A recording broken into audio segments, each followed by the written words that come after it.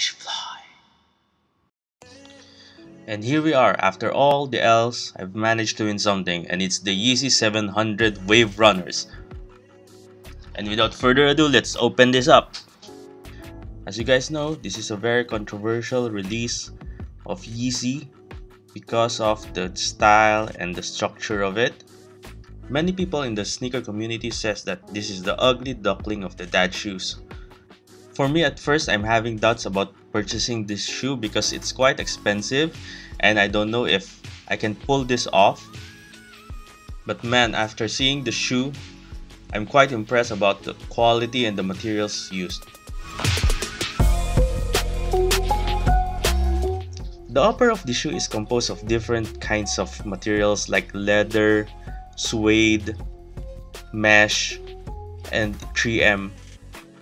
The mesh is also composed of different colors like gray, teal, and blue-green. And also you can notice that there's different sizes and proportions of the perforations of it. I also love the leather used on this side because it feels quite premium. If you're a 3M junkie, I'll bet you'll love this shoe. There's a lot of 3M materials used on this. For example, this side has the classic Adidas 3-stripe logo.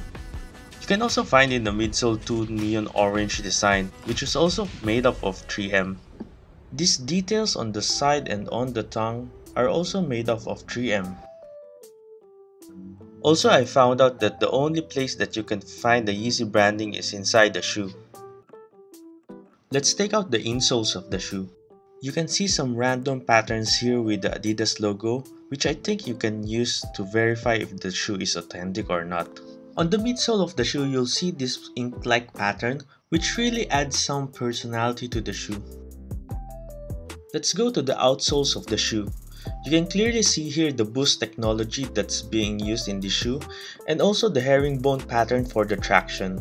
And now that this is out of the way, let's put these dad shoes on feet.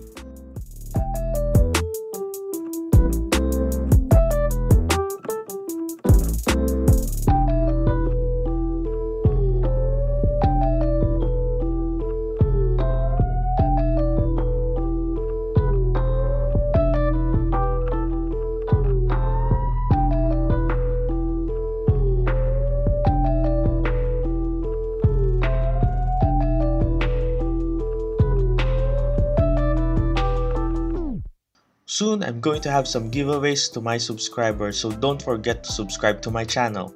And if you like this video, don't forget to hit that like button. You can also follow me on Instagram at the link below. Thank you and see you on my next video.